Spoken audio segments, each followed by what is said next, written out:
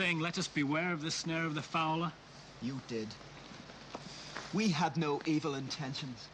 Why were we caught in Satan's net? Because we are mortals. But listen, I quoted from the book incorrectly.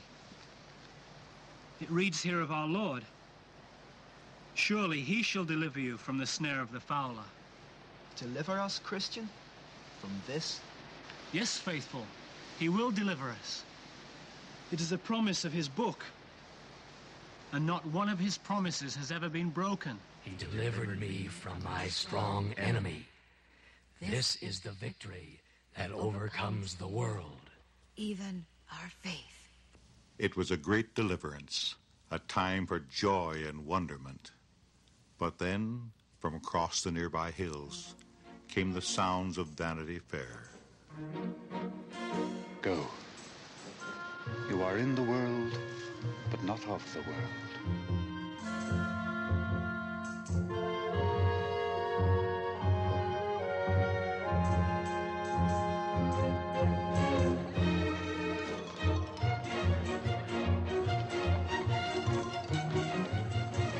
Vanity of vanities.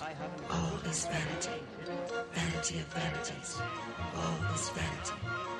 There is an evil which I have seen under the sun, and it is common among men. I said in my heart, enjoy pleasure, and behold, this also is vanity. I made great works. I built houses. I planted vineyards. I gathered silver and gold.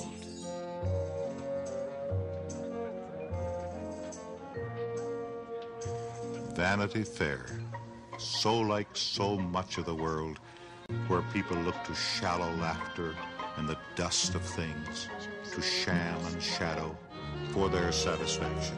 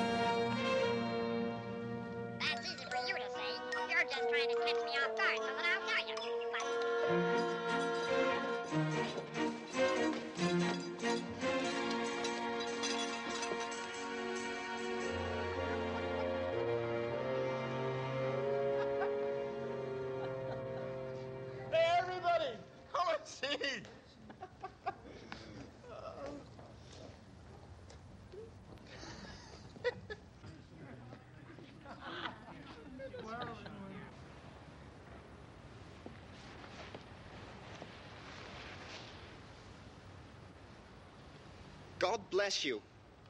God bless you. God bless you. God bless you.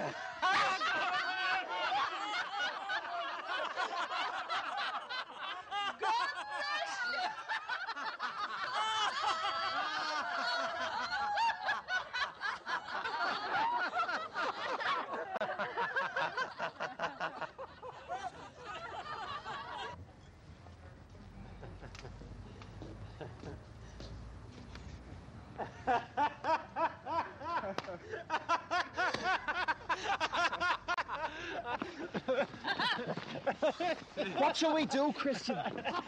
I think it's best we keep quiet.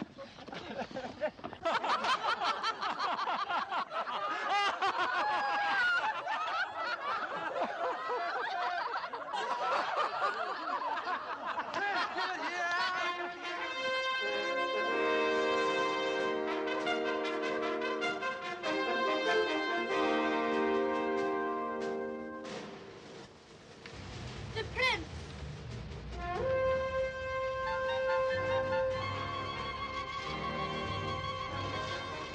Walked according to the course of this world, according to the prince of the power of the air, the spirit that now works in the children of disobedience.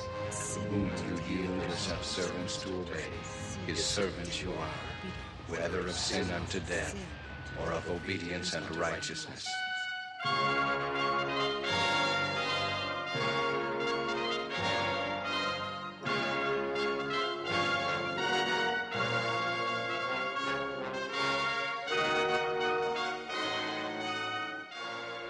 In Vanity Fair, for all its wickedness and wantonness, lived a young man by the name of Hopeful.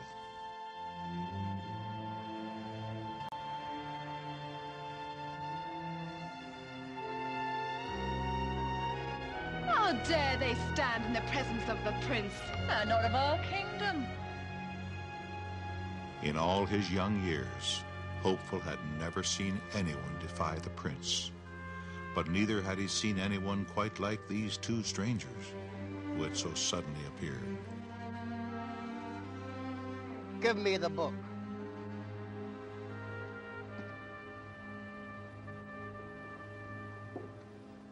Does this book command you not to bow down before me? Does it? It does, sir. Shall we burn the book? Yes, yes. Burn the book. Or shall we burn them?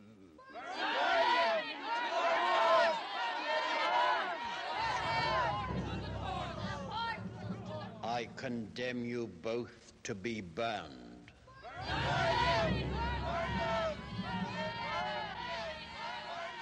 As the clamor of the throng echoed in the distance, crying out for the burning of the two pilgrims, a strange fire came into Hopeful's heart. Fire and hunger, and the courage to seek out whether there really might be a better way.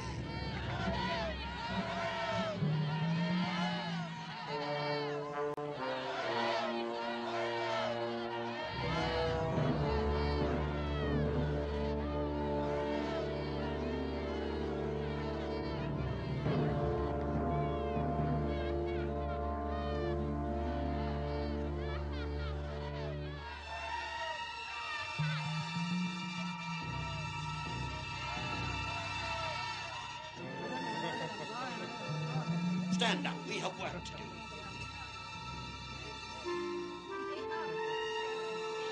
Bring the first one.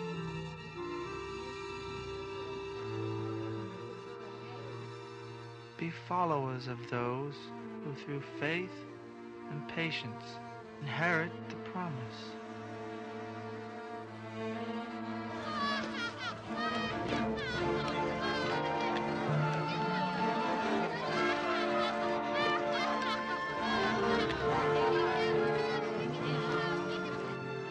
I tell you the truth. Whoever hears my word and believes him who sent me has eternal life and will not be condemned.